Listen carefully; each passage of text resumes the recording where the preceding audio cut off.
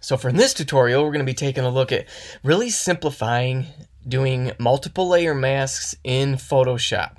So here we are in Lightroom, and we got our first ambient image. This is what we're looking at right here. Now for this example, I'm going to show you the benefits of using a circular polarizer filter. Okay, so if you notice the glare over here on the floor, but there's no glare over here. This is the result right here of using that circular polarizer filter. So what I did is I had to take two ambient shots, because when you rotate your circular polarizer, you're able to control certain aspects of the frame, is how that filter is set up inside it. I don't exactly understand how it works, but here is the second ambient layer, and if you notice the difference there, look at right here when I turn that other layer on. But I had to take two because I was eliminating a lot of this glare on the right side of the image with this ambient layer. So we are going to make sure that we bring both ambient layers in.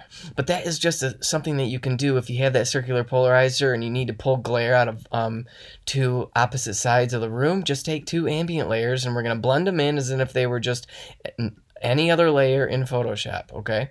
Alright, so let's take a look at our first flash layer right here, and how I'm running right now on my camera. If you can see right here, this is the flash bracket with that Godox V1 flash on top of the camera, as well as my, as you can see here, I'm holding my monopod with a shoot-through umbrella, and I have the 8200 in that bracket that's on top of that monopod. So I did two flash pops cross from each other. Now, I was looking, and if you notice how dark it is over here, let's zoom in a little bit and come over to this window. So when we blend these windows back in, these frames are a little bit too dark. So what I did was I just right-clicked on that image and went and created a virtual copy right here.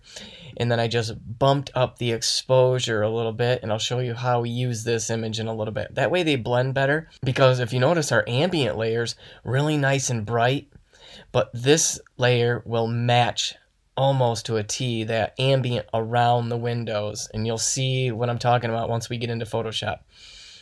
Alright, so those are the images we need. Let's highlight that. We got the first one highlighted. Let's hold Command and click on each one of these that we need to bring in. Right click, edit in, open as layers in Photoshop.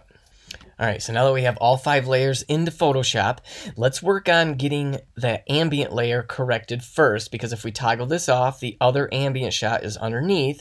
So we need to make sure that we can eliminate that glare and just get ourselves down to just one ambient layer, and I'll show you how we do that. So we're going to do just a complete layer mask, Command I to invert it, and we're going to come up here to our gradient tool, and we want to clean out this reflection. So all we have to do is hold down right here with our gradient, come somewhere in the middle, and then let off. And now if we toggle that on and off, that's a nice blend of ambient light. But look at the difference of using a circular polarizer and not using a circular polarizer. We want to be able to show this hardwood floor, so that's why I suggest make sure you're getting yourself a circular polarizer. There's rarely a situation where I don't want it on my camera, so it literally lives on my lens, okay? So now that we have our ambient composite done, let's highlight both of these by holding Command and clicking on the other one, and then right click, and then come down here to merge layers. And that's just going to group those two and just merge them together. So now we have just one ambient layer. So we're knocking them out. We're whittling down to where we only have a couple layers to work with and make this super simple. So we can shut that ambient layer off just as if we brought in just one ambient layer. So let's shut that one off and work on these two flash layers. So the one underneath is going to be our repair layer for that window. Okay, that's why I overexposed it on purpose, and you'll see why I did that in a second. So let's come down here and highlight that first flash layer, make a layer mask, Command I to invert it. We got our gradient tool, so we want to start somewhere where that flash is really prominent right here in the ceiling. You can see that. Just click and hold and drag somewhere in the middle, and now we got an even blend.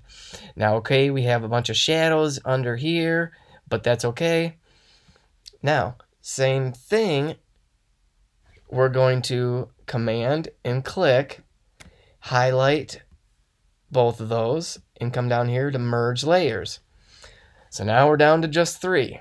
So let's turn our ambient layer back on. Let's just take and do a layer mask, Command I to invert it. Make sure white is selected. Make our brush tool big, and let's just start painting back in natural ambient light around this window, getting rid of those natural shadows. And we can paint right over that just a little bit, you know, because we don't need a super crazy harsh window pull. But if you notice, behind the faucet here, we have unnatural shadows from our flash and that paper towel roll. And again, look, we can paint right over the hardwood because we eliminated a lot of that glare using our circular polarizer. So we can paint right over that hardwood and not have to worry about introducing a ton of glare. That's why I love to make sure your ambient layer looks as clean as possible, whenever possible. So let's get rid of some of these natural shadows. And we can go back through and paint over those windows if we have to. But what we can do is we can bring up our flash repair layer right here. And, you know, basically this is what a window pull would do in a sense. So if we actually do change this to darken mode, we have to do a layer mask, Command I to invert it. But we can paint over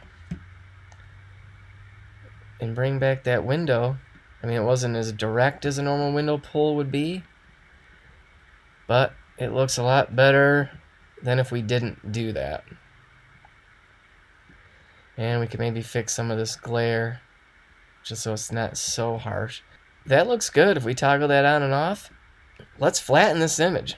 Now here's another trick I like to do just to see if there's any as opposed to using luminosity mode, which I'm getting away from because this method I think works better. Let's just do Command J to duplicate the layer, come up here to filter, blur, and then average. And of course this is supposed to be middle gray if it is like a perfectly white balance, like if you were to shoot with a gray card and match it perfectly. So what we're going to do to correct this, to bring this back to middle gray, is come down here to our adjustment layer panel and click curves. Click on the double or the middle eyedropper here and click anywhere in the image, right like that. And now we can toggle off that layer 1.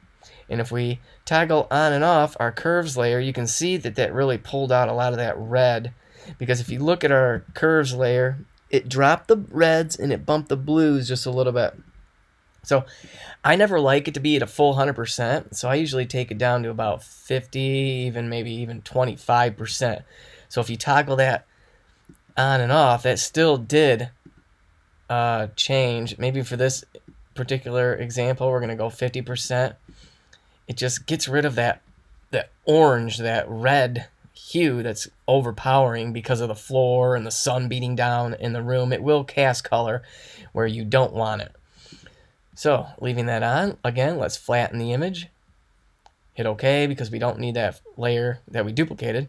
And then Command S to bring it back into Lightroom. And I'm just going to do my interior final bump.